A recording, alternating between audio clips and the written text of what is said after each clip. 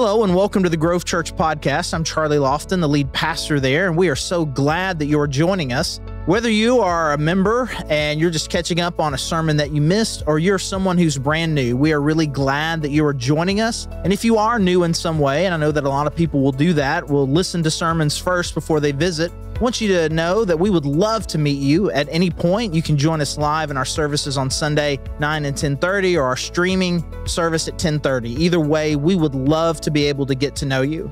And regardless of why you are here listening to this sermon today, thank you so much for joining us. Hey, good morning. And happy Easter to everybody. Really glad that you are here. Especially if you're new. I'm Charlie, the lead pastor here, and really glad all of you are here. If this is your first time, it's your 500th time, we're really glad that all of you are here worshiping with us. And I know we have a lot of moms and dads and grandmas and grandpas here today that are visiting family. We're really glad that you guys are also here. And I'm not a grandpa, but having adult daughters, I do understand just kind of how awesome it is, to have on holiday weekends like this to be able to celebrate and be with your family. And our adult daughters, Maylee and Lauren, 25 and 22, they were with us all day yesterday, with us today. It was just a great time, and we did a lot of fun things, the five of us, my wife Heidi and our youngest daughter Layla, and we were all hanging out, and I knew all these stories individually, but it wasn't until yesterday that I connected that all three, my two oldest daughters and my wife Heidi, have all had difficult flight experiences over the last few weeks. And these stories started to pop up. My oldest daughter, Maylee, she went to Los Angeles with a friend over spring break. And she had the middle seat, and no one can tell a story like Maylee can. But basically, she made a new friend. She had her friend on one side, and she made a new friend over here who was just really interested in kind of being here next to Maylee or whatever. She's just, she's getting heated. And then it kind of launches into a discussion just about discount airlines in general. And we are a very pro-discount airlines family. Until recently, I guess some of us are starting to waver. But then my wife says, hey, it's not just discount airlines, because she was on a business trip. And she flew in from Dallas, supposed to fly in from Dallas XNA a few weeks ago. And it was during one of the just kind of the big wind, thunderstorms kind of things that was going on. And it was, first flight got canceled. They put on a later flight. It's supposed to be okay. Then it's delayed. And they went anyway, thinking everything was fine, but it was not fine. And she'll just describe this as one of the scariest moments of her life and just how dangerous it was. It's not just normal turbulence. Said it felt like a giant had grabbed the plane and was just kind of throwing it around. And she was really shaken. But finally, after what seemed like forever, they land. The pilot gets on there and is like, welcome to Fayetteville and XNA. And then the businessman next to her says, this is not XNA. He pulls out her phone. They are in Springfield, Missouri. So, the pilot didn't tell anybody. It didn't even tell the rest of the crew. They landed, and the stewardess just assumed, okay, flight attendants was like, I guess of course we're in XNA. Where else would this plane be going? Except Springfield, Missouri. Thankfully, even though it was really late at night, my folks live in Branson. Were able to go get her, and it was, it worked out okay. And then my middle daughter, Lauren, she was going to New Orleans with some friends. And she's having difficulty, again, another really windy day, right? And so wind, it's going to be delayed a little bit. And they finally let them board. It's going to be delayed a bit longer, an hour, 2 hours. And now they start taxiing. And now they're kind of, okay, we're finally making progress. And then, due to union regulations, the staff has already been working longer than they need to, so we will be taxiing back to the gate because we do not have a crew. We'll try to find another crew for you. And all of a sudden, hours wasted. And now, because of this, now that they come back and the flight gets completely postponed until the very next day, right? And you just think these kind of situations, just how frustrating they are, right? Like, I've got this idea. Here I am, and especially at the beginning of your journey, right? I'm trying, and there's this place that I want to go. And suddenly there are all these circumstances around that are completely beyond my control. And now I'm not being able to go where I want to go. Or my wife, she's trying to get home. And everything is just battering her around. And after all of the beat down, you end up someplace you never intended to go in the first place. Now, I don't want to be that guy that just kind of keeps bringing it up again. But I just feel like it's real. Like these last 3 years have just been rough. And it was completely out of the blue, completely unexpected. It's kind of beating us around, and we've kind of ended up in places that we didn't need to be. And it's like, I would love to not bring it up, except social media is the worst, right? Facebook, Instagram, Snapchat does what it is. Like, hey, do you remember this from 3 years ago? Yes, I remember that from 3 years ago. It's a picture of me preaching to an empty room. I remember. You have to remind me. But I mean, I think if we were honest, certainly about how we felt then, beaten up, thrown around, delayed, like a giant grabbed us and threw us someplace, and we landed someplace we never wanted to go.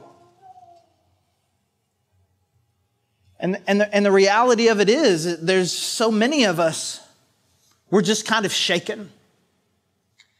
And we've been going over the last 3 weeks, we've been going through the book of Hebrews, and we've been talking about this idea of a better hope. That we put our hope in a lot of different things. We put our hope in systems that we think that are going to work, a nation, a political party, a job, a life that we've created. We put our hope in a lot of different things, and then life beats us and beats us around, and we find ourselves bruised and tired and overwhelmed. And we had, maybe at one time, some of us, we kind of put our faith and hope in God, and then life just kind of makes us drift, which is the people that the author of Hebrews is talking to. They're the people who had a real faith in Jesus. They put their hope in God, and they desperately, they wanted to follow him. And then life starts to kind of beat them around a little bit. And what do? They start to slowly drift back to what they were before. And what were they before? They were really they followed kind of a religion that was very self-reliant. I've got to be good enough. I've got to work hard. I've got to do all the right things. And they begin to forget about the great, awesome things that Jesus Christ had done for them. And they start kind of drifting back into this sense of self-reliance.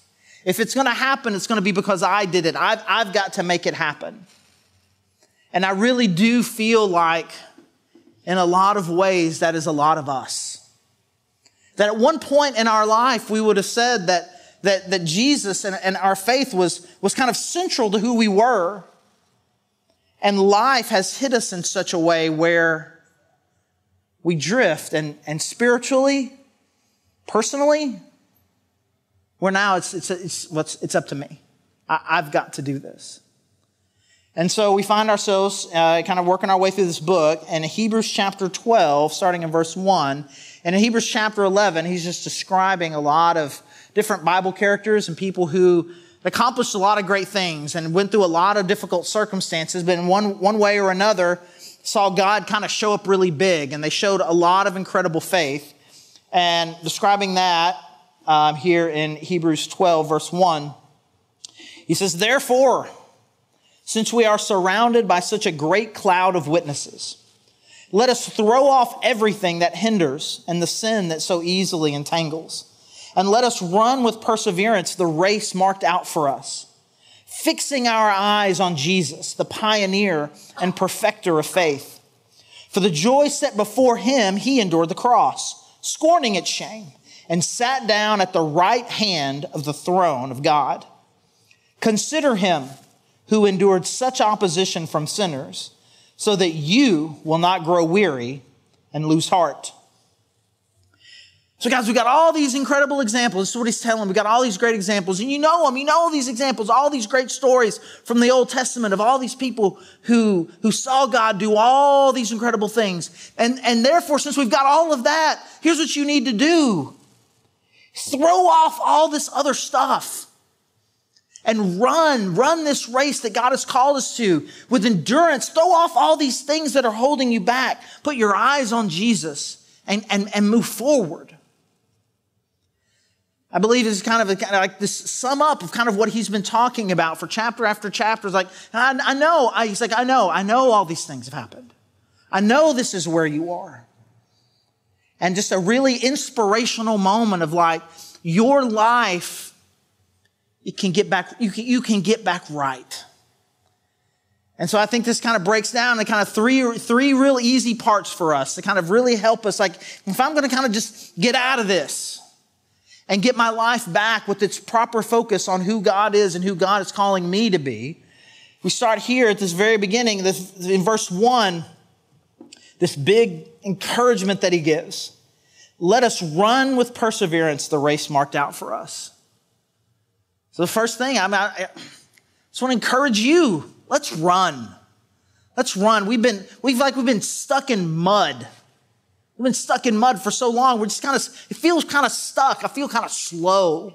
And over and over again, the more and more people I talk to, people just kind of describe themselves this way. Sludge, slow, hindered. You know, like I'm carrying around a bag of rocks. I mean, just all these kind of things. And he's like, this is what he's saying to them. It's like, let's forget about that. Let's run. And then he says, here's how you do it. You've got all these things holding you back. You've got all these things that hinder, and sin that so entangles. He says, just throw that off so you can run. And I don't know what you're like. I don't know if your brain ever gets conspiratorial.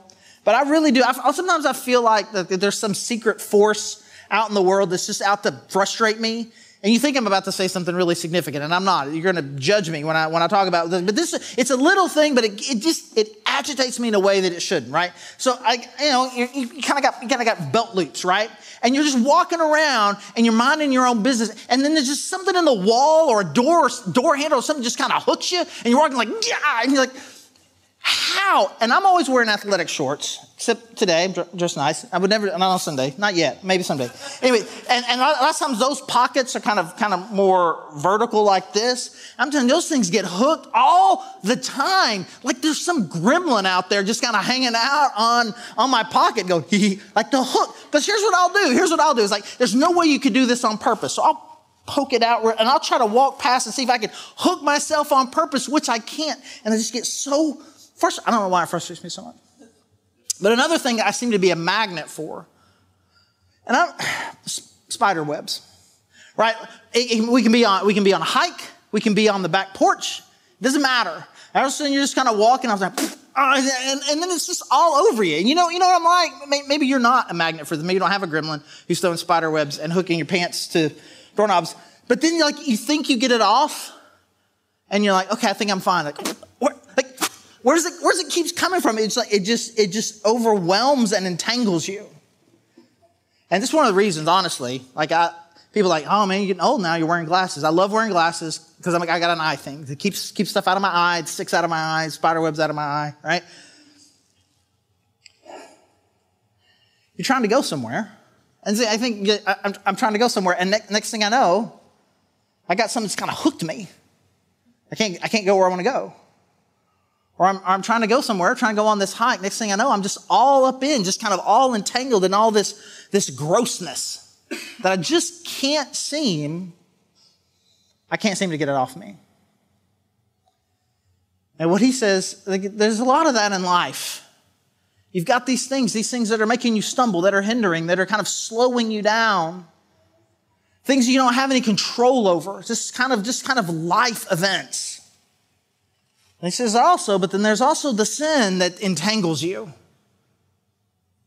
And some of us, it's like we think about kind of where I am versus where I wish I were. Where I am versus where I thought I would be. Sometimes it's just these obstacles, these hindrances that just kind of seem to hook you. Really wasn't anything that I could do about it. It's just life happened to me. But sometimes it's also the choices that we have made.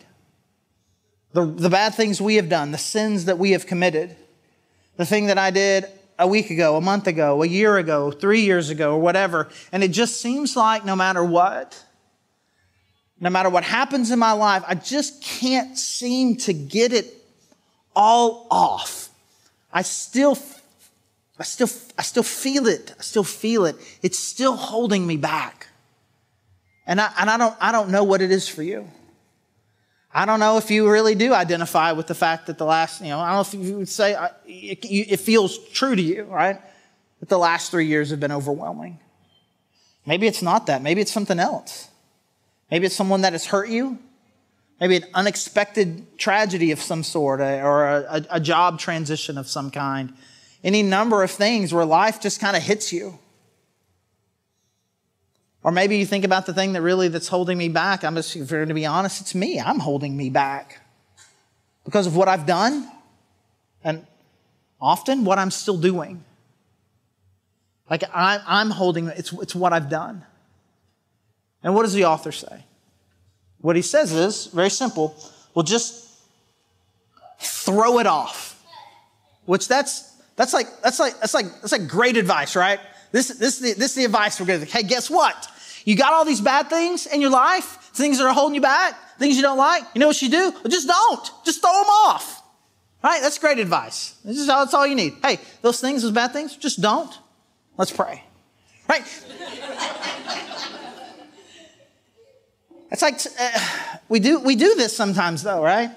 Somebody's struggling with anxiety or fear. It's like, well, have you tried not being anxious? Oh, thanks.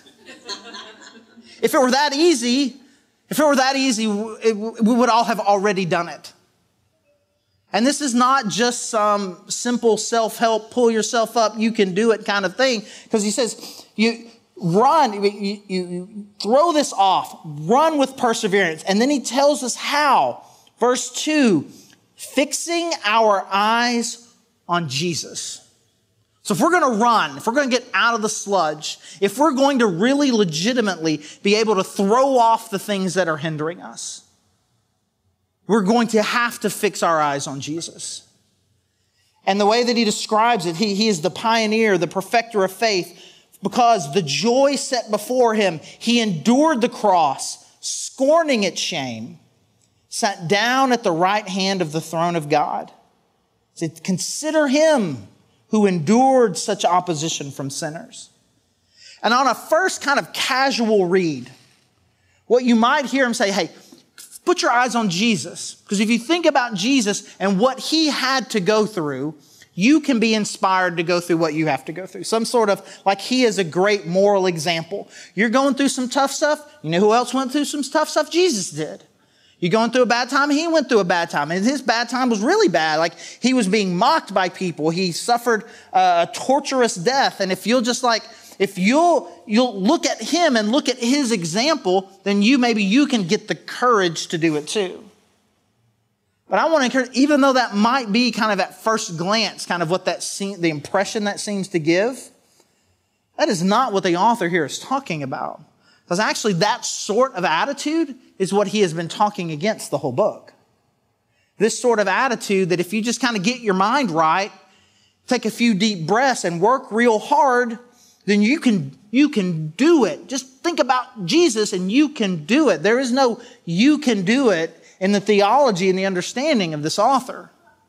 And the way that he described Jesus, I think helps us understand that. It says, fix your eyes on Jesus, the pioneer and perfecter of faith.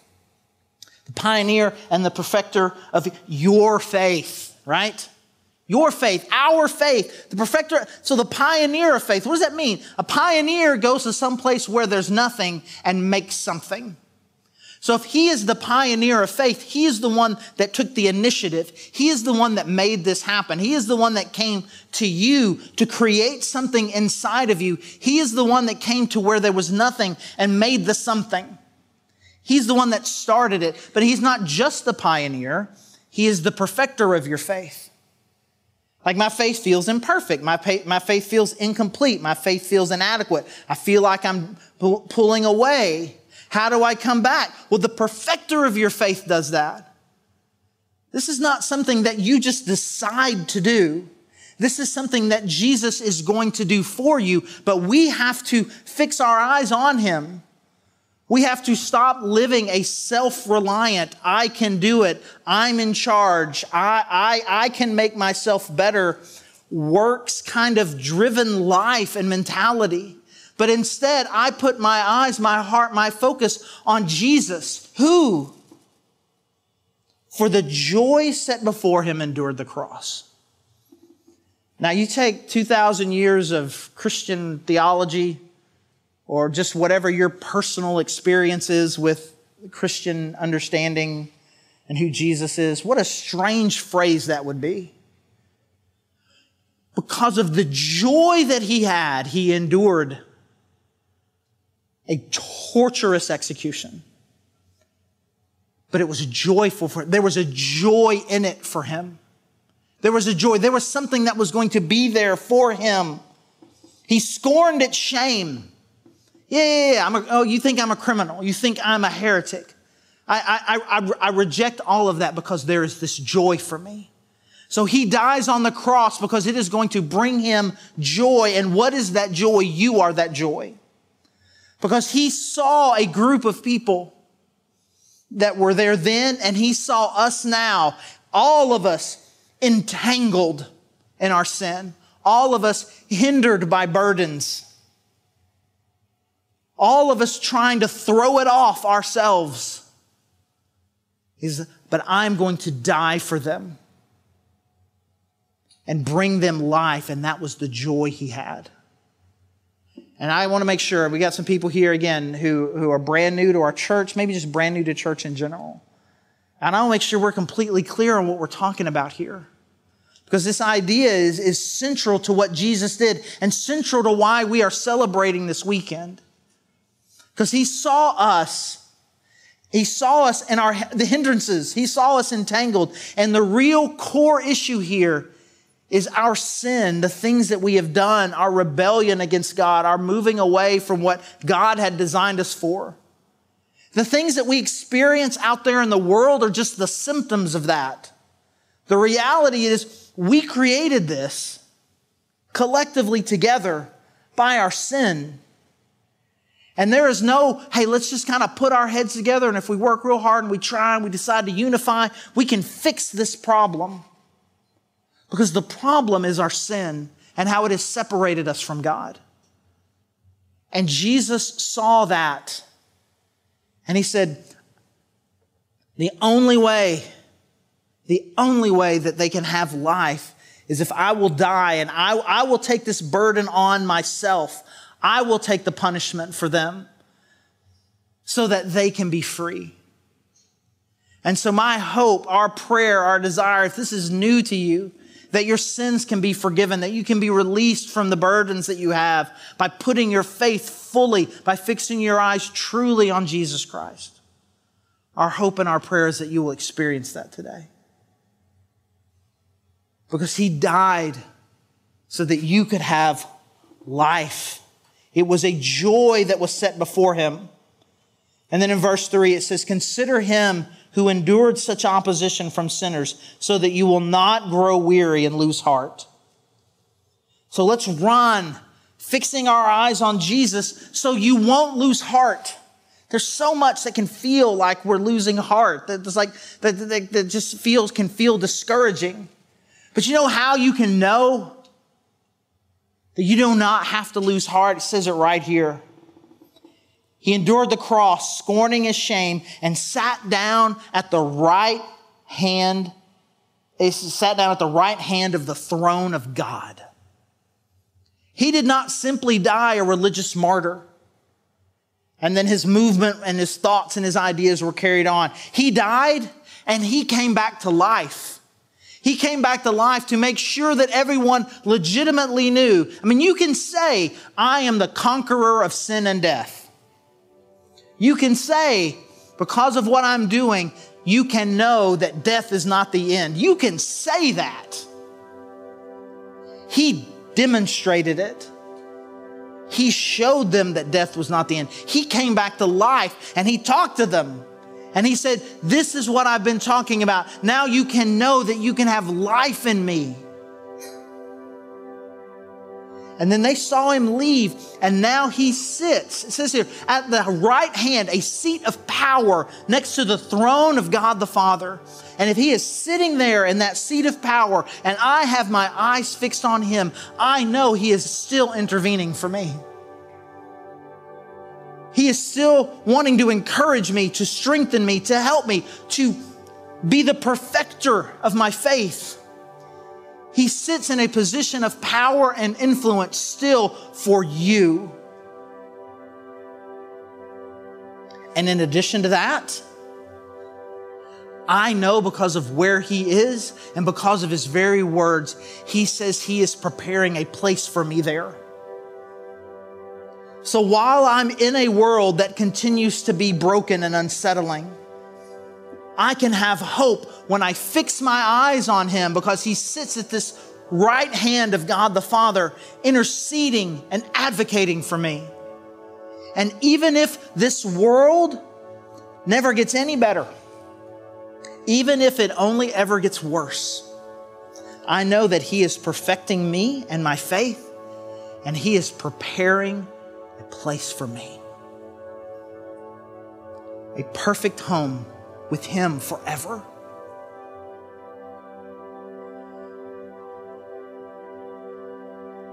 I'm not the one that's throwing them off. If I could have thrown off my hindrances and my entanglements, I would have done it.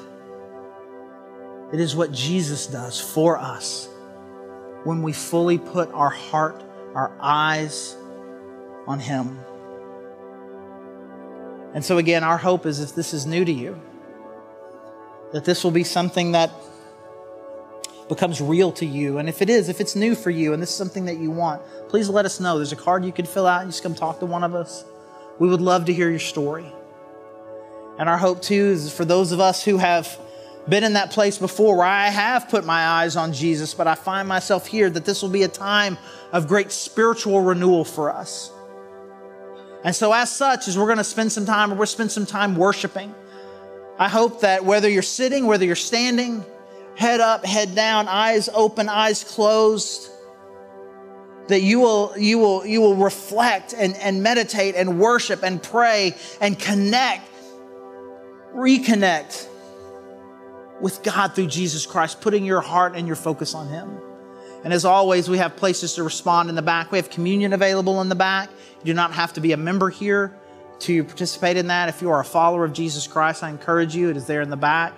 We've got a place at the cross where you can pray. We've got a set of prayer candles where you can pray. There's people back there who would love to pray with you if you need that. But we really want this time to be a time of real personal reflection, a personal refocusing, where I'm going to take my eyes off all the obstacles. I'm going to take all the eyes off of my own hindrances and entanglements and fix our eyes on Jesus so that we can run and not lose heart. Let me pray. Thanks again for joining us on our sermon podcast, and you can learn more about us at thegrovechurch.org. And if you go to thegrovechurch.org/connect, there's a form you could fill out. Just let us know that you've been listening. And if you want to dig deeper on some of these topics that we cover in our sermon podcast, or just in other issues of dealing with culture or theology, those kinds of things, you can check out our Cultivate podcast, which is on the same feed, however you found this particular podcast. So again, this is Charlie, the lead pastor at The Grove, and thank you so much for joining us.